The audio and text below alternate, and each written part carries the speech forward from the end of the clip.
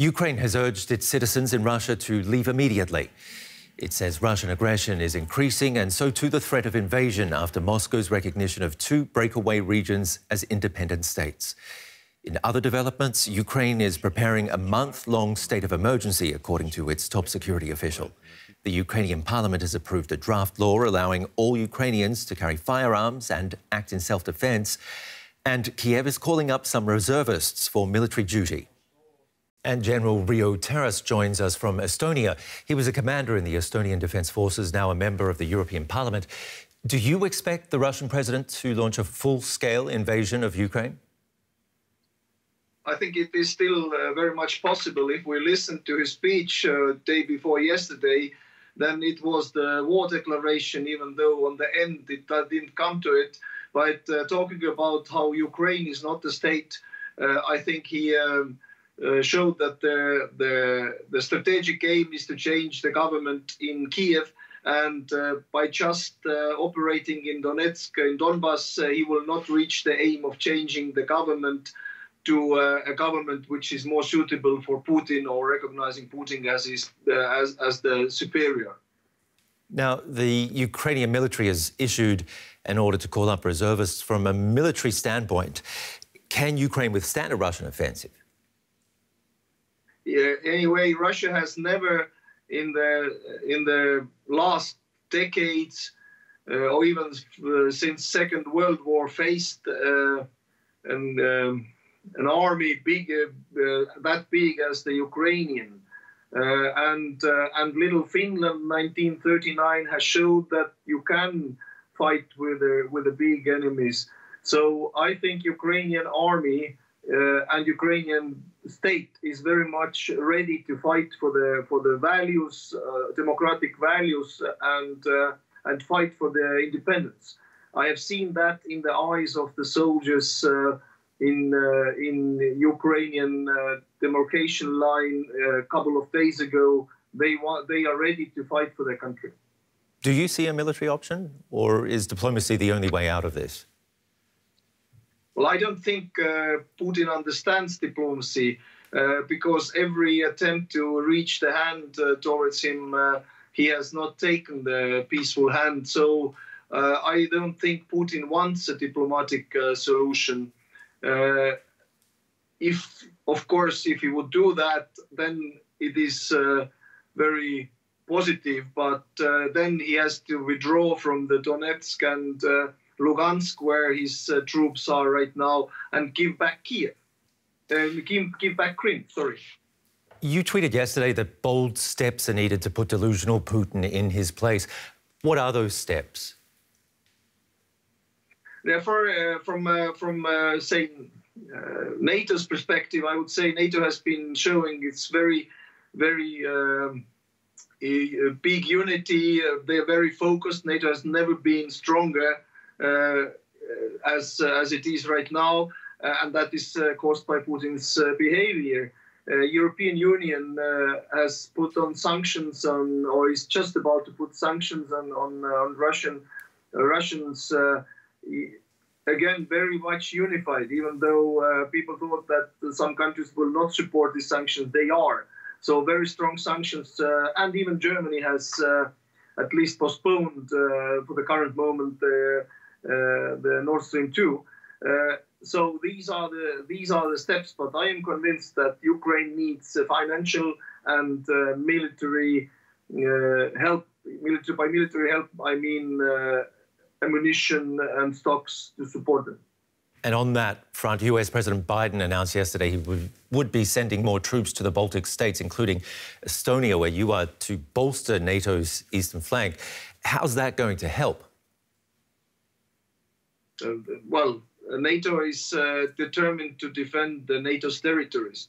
Estonian, Latvian, Lithuanian armed forces are ready to defend the territories and the NATO's eastern border. And our allies, not only US, but France, Germany, Canada, Denmark, and others are sending additional troops to the region, understanding that this is fight for democratic values, and Poland is ready. So to show strength is the only way Putin understands, the only language Putin understands.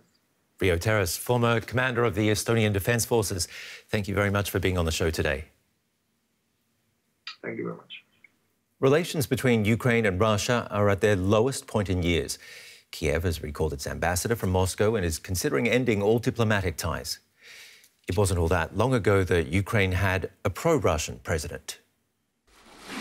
8 years ago, Vladimir Putin had a friend in Kyiv, President Viktor Yanukovych. Having pro-Russia president was very important for Russia. It meant that a lot of reforms would be stalled. It meant that any union with the West would not be possible. And in 2013, when Yanukovych refused to sign an association agreement for closer ties to the EU, the people rebelled. Scores died, hundreds were injured in the Maidan Revolution. Yanukovych was ousted and a new pro-EU government formed. The Kremlin answered back with tanks and annexed Ukraine's Crimean Peninsula. Moscow also threw its support behind separatists in the pro-Russia Donbass region.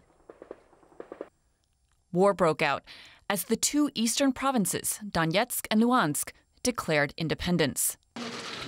European leaders brought the two sides together for the Minsk peace accords. But the war ground to a stalemate. A development far from the battlefield also spiked tensions. In June 2015, Russia announced the Nord Stream 2 gas pipeline. Its route under the Baltic Sea would bypass Ukraine, meaning Kyiv would lose billions in transit fees.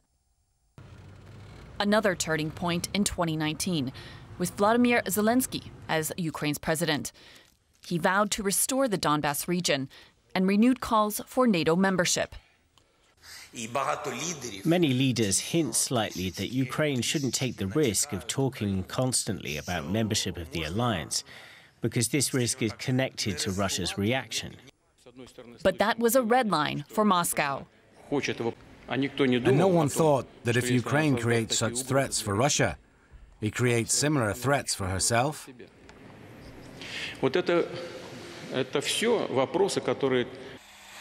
It was one of Putin's justifications for the Russian troop buildup around Ukraine's borders. But unlike 8 years ago, Ukraine is a battle-hardened nation that's vowed to resist.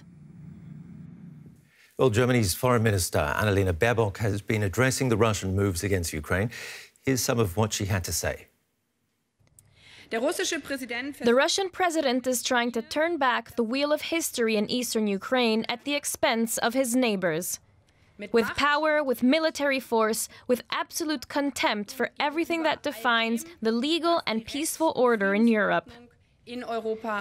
And not least, with indifference towards the fate of the people affected on both sides. Germany's top diplomat and now our chief political correspondent, Melinda Crane. What do you make of what the foreign minister said? Well, she was meeting with her French colleague, Foreign Minister Le Drian, and both of them were at great pains to put on a very resolute display of unity. And after that statement, she went on to essentially lay out the goals of the sanctions that were imposed by the EU yesterday, and which include the momentous decision by Germany to defer certification of the Nord Stream 2 gas pipeline from Russia, which will impose pain in Russia, but also some real economic hardship for Germany as well. So she said the goal is not simply to deter Russia from further escalation. Yes, that's important. But beyond that, it is to reinforce important norms of international law, like territorial integrity. And she went on to say, and I quote, "We are ready to pay a high price for a free and sovereign Ukraine." And you know, sometimes the norm of territorial integrity can sound like an abstraction, but let's listen to Chancellor Olaf Scholz of Germany explain what would happen in Europe if we simply sweep aside norms and rules that have been in place since the Second World War. If you look back far enough in history, You will find many borders that were different back then. If we reopen discussion on all of them, we will face very troubled times. That is why we must urgently return to this principle. State sovereignty is respected. Borders are not violated. What Putin and his parliament have decided is a breach of international law that we cannot and will not accept. So what role is Chancellor Scholz's government playing in addressing the crisis? Well, not only Foreign Minister Baerbock, but also her French colleague, both said very clearly that these sanctions are simply a first stage. Both are aware that there could be further escalation measures by Russia, and that they would by no means necessarily only be in the form of a full invasion, but could take other forms as well. For example, a cyber attack.